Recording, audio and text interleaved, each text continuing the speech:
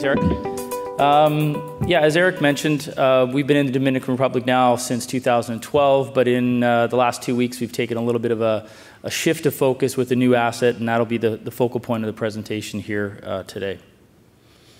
Forward-looking statement, there's a point in my presentation here where this will become critical, so be aware I will be making some forward-looking statements here.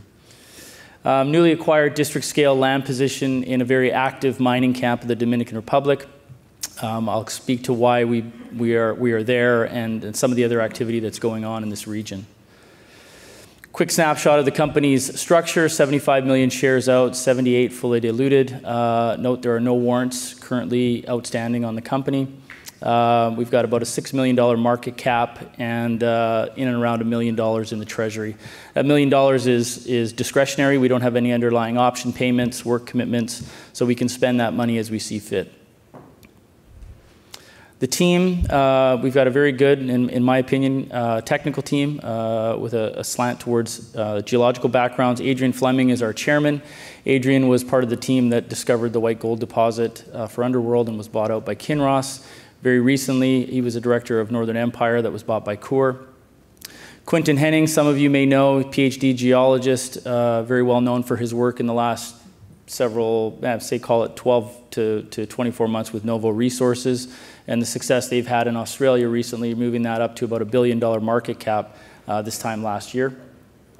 And Alistair Waddell, as Eric pointed out, also a geologist. Alistair was a founder and former CEO of Gold Quest Mining, who have been focused in the DR now for 10, 12 years.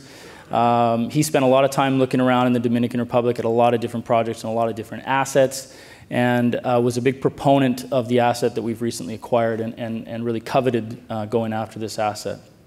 Lon Shaver is also on our board of directors. He's the newest addition. He's currently with Silvercorp as a vice president and spent about 10 years as an investment banker at Raymond James here in Vancouver.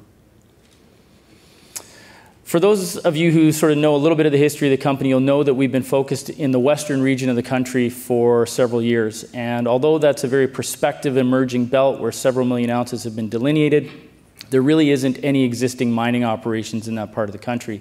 And part of the issue that Gold Quest has run into in recent months and years is getting a permit for Romero. And so anytime you're trying to push a new project into a region that doesn't have history for that kind of industry, you're going to have opposition, whether you're in the western part of the Dominican Republic or the western part of Canada trying to push a pipeline through. So these kinds of things take time. In the meantime, we've looked at, as a junior exploration company, where can we go and focus our efforts and spend our money? The central part of the country here has much more mining history. There's much more current mining activity. There are several mines in the area that are currently in operation, several of which have recently expanded. And most notably, the largest gold mining operation in Latin America, the fourth largest on the planet, Barrick's Pueblo Viejo, is located in this part of the country. And we've picked up an asset that's immediately adjacent to that project. A little bit of background on Pueblo Viejo and the size and scale of this operation that we're now nestled up against. As I said, it's the fourth largest mining operation in the world, according to the 2017 numbers. It started out with over 20 million ounces of gold. They've currently got 13 million ounces of gold, 74 million ounces of silver, and close to 300 million pounds of copper. This thing produces 1 million ounces a year at an all-in sustaining cost of just $525 an ounce. And there was a $4.3 billion infrastructure build to get this operation up and running. So this is a monster. This is one of the single largest economic drivers in the country, feeds the economy, and it's an indication of just how important mining is in this part of the Dominican Republic, and permitting and operating is not a problem. This is a Google Earth image of the Pueblo Viejo mine. It's hard to tell scale here, but this is probably 10 kilometers from top to bottom. And the next slide here will show you the land that we've picked up surrounding that. So you can see we're sitting right up against their concession boundary on 3 sides of the Pueblo Viejo operation.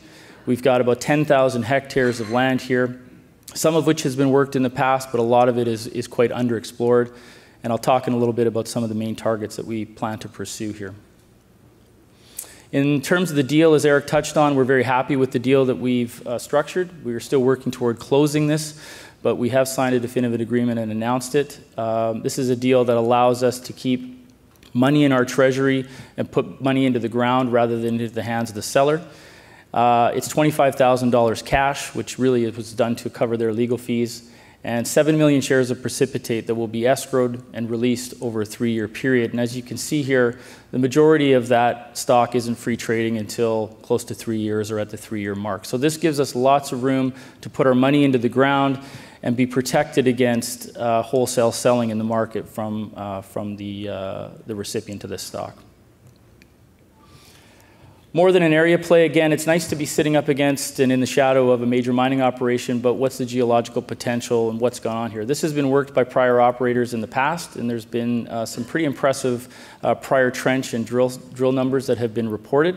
Some of them I've cherry-picked here from a couple of zones in the north and in the south of the project.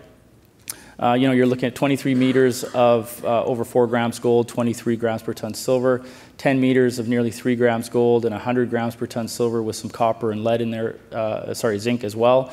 All of these intercepts that are shown in this table are near surface. They're all mineralized starting at 20 meters depth or less. So this is near surface, open pittable. And the grades that you're looking at there on the gold side anyway are very much in line with what's being mined at Pueblo Viejo, which is mining at about a 2.5 gram grade. Some trench numbers as well in the southern part and the northern part of the project again that shows that there's some mineralization, there's some smoke here, but really hasn't been followed up adequately. Aside from those two areas where much of the prior work has been done, we're more interested in this lithocap alteration over on the west side of the Pueblo Viejo pits. And this is an area that I'll show in a minute has some significant geophysical signature that we're quite interested in, but really has been overlooked by prior operators. So this is a look at a magnetic geophysical survey done over the entire property package here. We're unable to show the data that's derived from the Pueblo Viejo pits, but you can see here that light pink represents magnetic high. And most of the work that was done in those other two areas was done in more magnetic low areas where there was some impressive geochem. I think they were looking for VMS-style mineralization, something like that, but really had overlooked this magnetic anomaly just on the other side of the concession boundary from Pueblo Viejo. Looking at that a little bit further, you can see here on the aster image, which is that sort of brown and green image there. This is a satellite image, an aster image, where we're sort of pulling out here this area of alteration, heavily altered lithocap. And that green that's sort of pulled out there indicates silica and clay, and that's typically indicative of these lithocap alteration zones. And it coincides very nicely with that light pink magnetic signature that you're seeing on the magnetic geophysical map. So those two things coinciding in an area where really there's been very little prior work and virtually no prior drilling to test that target. This is where I rely on my forward-looking statement slide that I talked about at the very beginning of the presentation. So we're going to take a little bit of a liberty here with a hypothetical, a schematic. And what you're looking at here is the dashed line at the top is sort of the magnetic reading or the magnetic intensity. And you can see it goes up here over top of the Pueblo Viejo pits. As we look at what the magnetic signature looks like on our ground, we push out across the concession boundary. You see again that what was that light pink blob is that elevated dashed line there, which is the heightened magnetic signature. So our thinking is there the possibility to go in and look underneath that lithocap alteration, that magnetic high, to see whether or not along the lines of what we see at Pueblo Viejo, there's a similar mineralized system underneath that magnetic signature. So that will be a primary focus for us as we move forward here with our next phases of work. We'll be looking at data evaluation, geochemical work that was done by prior operators to try to see if we can see some geochemical signatures that coincide with that. What's also important to us is that's not the only magnetic high within the package. There are a number of other areas that will also see similar work, but clearly to the west of the pits there is the most obvious and sizable target at about 3.5 kilometers in diameter. So in summary, we've got a district-scale land package that we just acquired 2 weeks ago. It's strategically located in what we believe to be a highly prospective area. There are multiple known mineralized zones through prior work that's been done, and certainly many of those require follow-up. But most interesting to us, there's a very compelling magnetic high target that we're keen to go after. So next phases of work, we're going to close this transaction in the coming weeks. We'll complete the data compilation. There was a lot of information that's been received from the company that we've bought this from. We'll initiate our first phases of work later this year. We'll get boots on the ground. And the hope is that we can have that target and this project drill ready by the end of the first quarter of next year. I'll be out at the booth outside, happy to answer any specific questions. Thank you.